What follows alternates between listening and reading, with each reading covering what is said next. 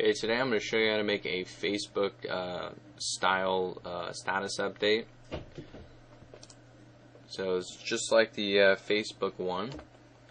So we can just put in our status, maybe anything you want, and then we'll share a status, and we have the upload icon up here just like on Facebook. And after you input your text and we hit submit, we're going to put this back to whatever you want to put in here. I just put "so what's on your mind," and then what we do is we prepend this, what our message is right here, and then we get the username of the current user if you use session or cookies, whatever way you gather your user's name. That's displayed right here, and the link you can make go to their profile page, and their picture. You can do the link to their picture. I didn't do it on this tutorial, but you can if you want. And you can also make this a link, a clickable link to go to their profile as well. And then we get the current date. We're going to get the current date from the user's computer using JavaScript. Now the only problem with using that is if the user's date is incorrect or the time, that's what we're going to get. Except this is the only way we can get the current user's time. And that's like how they do it on Yahoo Chat. So this is a pretty easy way to get it, and you can format it just about any way you want. We don't have the like link working yet, or the comment. I'm going to do that in a later tutorial. So right now we can just do another one. Okay, and I'm also using a plugin for the expanding text box. Okay, now we're just going to keep adding.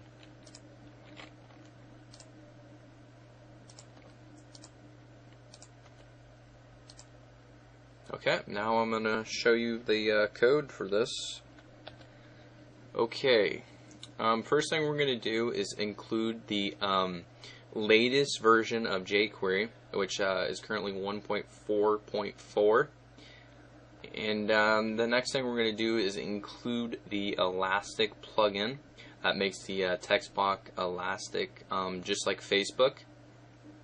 Next thing, we're going to include the status.css file, which is our style sheet for this page. Okay, and then we're going to start with a jQuery function. Then what we're going to do is we're going to call the elastic plugin, okay, for the input box, and we're going to set the CSS of the box height to 30 pixels.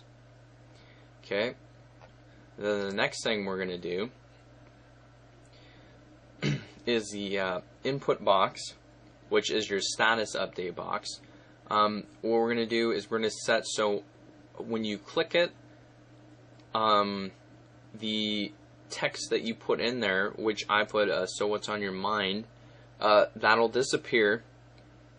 I'll just show you. Okay, so the text is in here. When we click, it disappears. Okay, that's what we're going to do right now.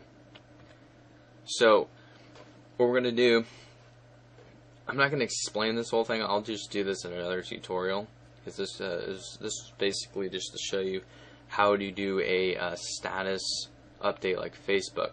So basically all this does is when you click on it, it makes it disappear, and when you click off of it, it makes it come back. Okay, and what we'll do is when you click on it, we're going to do the text color black, and then what the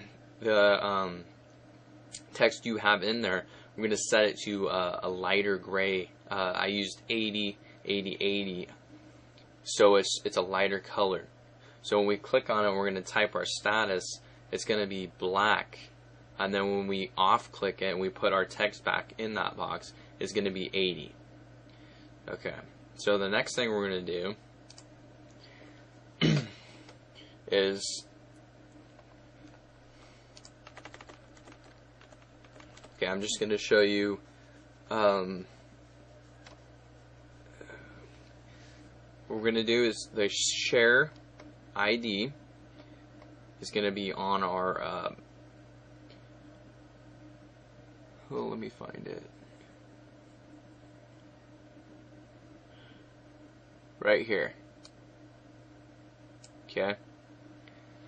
Now, this is our share button. Now, I had another tutorial that shows you how to make the Facebook buttons, make buttons using CSS to make them look just like Facebook buttons. And that's what I'm using right here. So when we click this button that says share, what we're going to do is we're going to use a click function.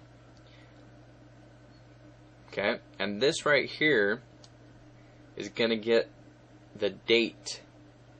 Okay, this is going to get the user's date and time. Okay, I'm not going to explain what all this does, but you can read up on this. It's just using JavaScript to get the date, the current time, and you can just go in here in the array, and we can make this January. I just abbreviated them, but you can put them to whatever you want, and then down here you can format them however you want. Like you can put, if you don't want @ you can change that. Like on here I have a January 6th at 10:13 p.m. Now we can make this PM capital. We can get rid of the time. We can get rid of the date. And I just made a tutorial on PHP time ago, and you can use that in here as well if you wanted. And in fact, on the newer one, the next tutorial I make on this, I'm probably going to add that in there. And that'll just say this would be like 4 minutes ago. So you can just change that to whatever you want. Okay, so the next thing we're going to do is we're going to show the loading image that I showed you on the main page. So when you click share, we're going to show that loading icon, the loading image up to the right, just like Facebook. And then we're going to get the input box value, and we're going to put it into a variable called status. Okay, and then what we're going to do is if the status equals our text in the box, which is so what's on your mind, which is this right here. So if it equals that and somebody hits share, it's not going to update because we don't want them to be able to update that. So that is why we put this right here. So if it equals this, what we're going to do is we're going to hide the loading, and we're not going to do anything else. Okay? Now if you wanted, you could put an alert box in here, or you could put a message in there, please enter some text or something. But I'm just gonna do we're just gonna hide the loading. So else, so if status doesn't equal this, okay, we're gonna take that status variable and the date, which is right here. Okay, that's the current time.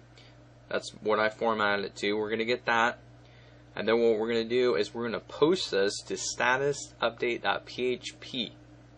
Okay, I'll show you that file in a minute. And then on a success, what we're going to do is the data is going to be prepended to.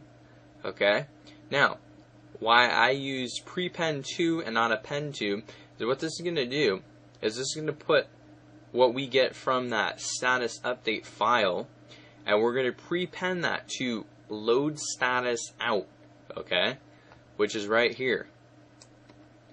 And what that's going to do is everything we get from status update.php,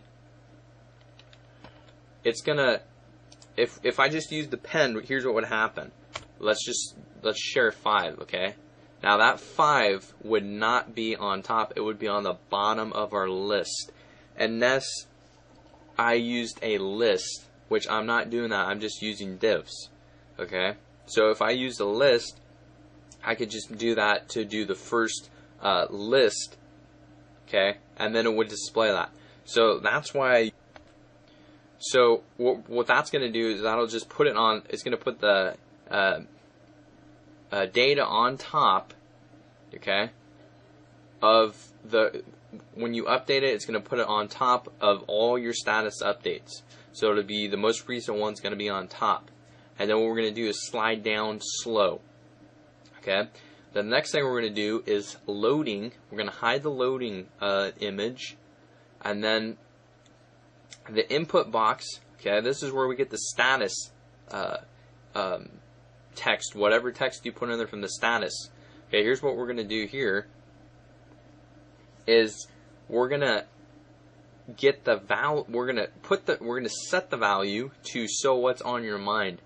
Okay? And then we're going to put the CSS back to 80. Okay? And then the height, we're going to put back to 30 pixel. So, I don't need to do that, but okay, that's fine. So what we do is after we instead of setting the value normally on a text field, when you submit a form, what we would do is just set the value to nothing, so it would clear the whole form. Okay, but we don't want to do that. We want to set that back to so what's on your mind. So that's what we'll do. Okay, and that's about it for here.